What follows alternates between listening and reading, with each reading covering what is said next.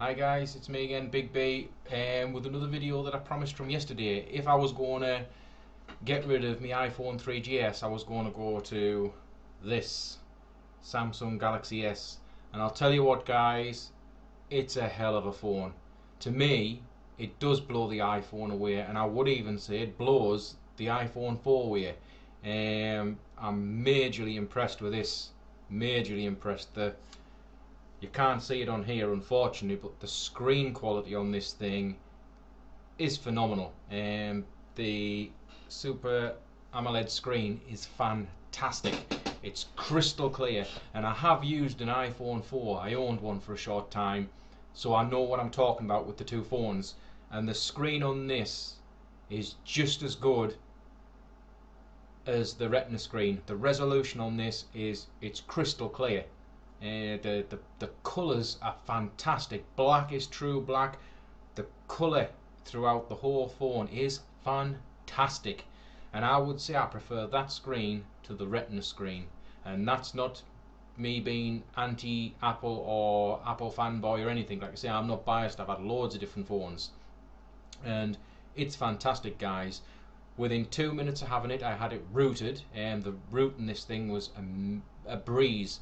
I just downloaded an UPDATE.ZIP that you put on the internal SD card and reboot into recovery mode, flash via UPDATE.ZIP, like that. It was done in seconds. The phone rebooted, I was rooted, and I did the lag fix, which is again another UPDATE.ZIP. Took 2 minutes, installed it, rebooted the phone. You've got to run a little program that it installs. 5 minutes later, you just leave it to do what it does, and it's done. Now I benchmarked it before I did the lag fix, and on the quadrant benchmarker I got a reasonable, about 800. It was just past halfway on the list of phones. It was alright. After the lag fix, it was off the scale. It was over 2000 score. It was right at the very top, and you know, it was this far way and above beyond anything else. It was fantastic.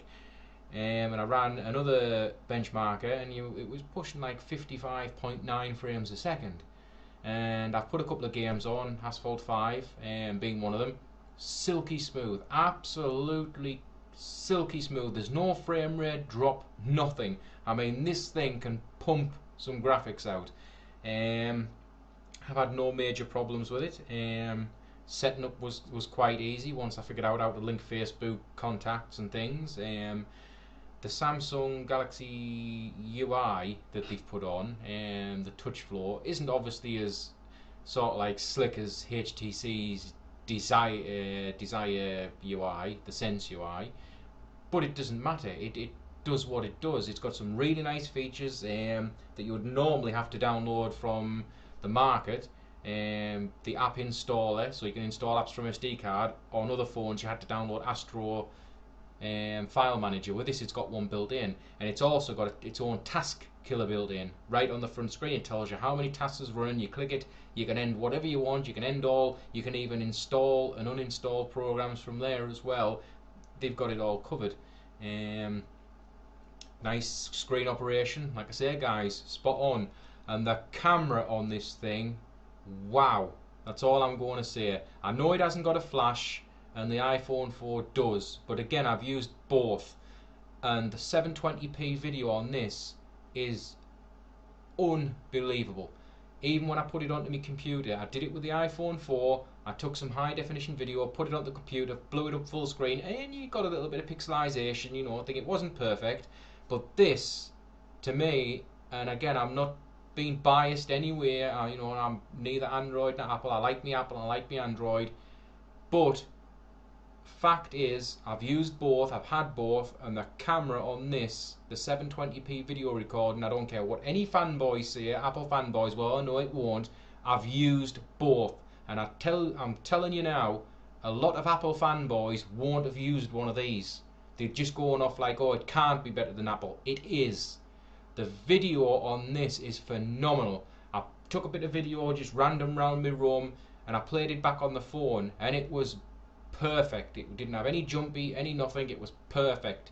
And I put it onto the computer, blew it up full screen, which for me is like full 1080p, and I blew it up, to full screen, and it was still crystal clear. It was perfect, and that was just pointing it out the window and doing a quick random bit of chucking about, and it was great. If I can, I might take a bit of video with it and put it at the end of this video to show you. But unfortunately, my camera's not brilliant on here, so I cannot really show you the screen. But take it from me, guys, it's fantastic. Other things to note: the swipe texting is pretty damn fast. It takes a bit of getting used to normally because you're used to taking your finger off the button, but with this you can just swipe, swipe, swipe, swipe, and it's really good and fast. It's really clever. Very iPhone-esque, I must admit. Looking at it from the front, it looks a bit like an iPhone, and even the menu screen or the option screen is very, I don't know what you can see that, it's very iPhone-esque. It's got the little square icons and things. It's yeah, some people have said it's copying a little bit off the iPhone, which I suppose it is, but it does what the iPhone should have done. You can make phone calls. There's no signal drop with this. I get full signal no matter which way I hold it or where I hold it. I've had full signal. It's never been an issue. And of course you got that front facing camera, which I haven't tried yet, but I have no doubt it'll just be as good as the iPhone 4s. It is a lot lighter than the iPhone and the iPhone 3GS and the iPhone 4, but that's kind of a nice thing. You know, it still feels nice in the hand. And that screen, I've had the phone most of the day and I'm still can't get over that screen. It's just like you keep looking at it thinking, wow, you know, like that is a really nice screen. And like I said, the colour saturation is fantastic. So if you've been thinking about getting another phone or getting an Android phone, get the Galaxy S. Like I said, it may have little faults here and there that I might come across. All phones do. There's no perfect phone that I've come across. But the GPU on this thing for gaming is just wow, especially if you do the lag fix update, which does help a lot. But even without that, it still blows all of the phones out of the water as far as gaming.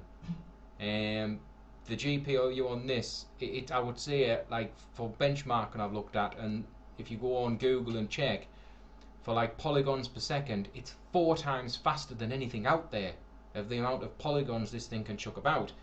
And the actual processor's no slouch either. I mean, the processor, it's a 1 GHz Samsung chip in it, and it's really, really fast. I have come across a little bit of, like, when I'm flicking from certain things, because I've got some serious widgets open. I've got one that's got all my contacts in great big pictures that you can flip through, which is kind of cool, and you can get all the Facebook apps and things. So is it syncing a little bit? But that's not the phone's fault. That's just probably because it's trying to pull data in from the internet, but it's not actually a problem. I actually had a bit of lag on my iPhone 3GS, and whether the fanboys like it or not, I had quite a bit on my iPhone 4. Quite a lot actually. So right guys, I'm going to leave it there. I will try and put another piece of video at the end if I can, with some video taken on the phone just to show you. But listen guys, fantastic screen, jaw-dropping camera, brilliant sound, sounds fantastic on it, feels nice. People said it looked a bit cheap and nasty and tacky, it felt a bit thing, but it doesn't. It's okay, it's fine. Plenty of memory on the thing. You can put SD cards in it, so that's not a problem. It's going to get Froyo update in September, which will make it even better as far as I'm concerned. I'm really looking forward to that. So you've got everything there that you need, everything there for a good phone. So guys, don't hesitate. If you've been thinking about HTC Desire or other Android phones, or even an iPhone 3GS or even an iPhone 4, for the price this thing is compared to an iPhone 4, I would definitely take a look at one of these. Go and try one in a shop, have a look. Now I know I haven't reviewed the phone a lot, like in major specs and go into detail like some others do, but I'm just giving you my honest opinion of using different phones. If you want to know more about what the phone can do and other features, get onto Google, check some other YouTube videos out, but definitely guys, check them out. I can highly recommend it. So I'm going to stop this here because it's coming up to 10 minutes, so any comments, just leave them down there. If you want to know about the routing and the lag fix update, .zip, I can certainly help you out with that. Dead easy to do, works straight away. So thanks for watching guys, and I'll catch you next time.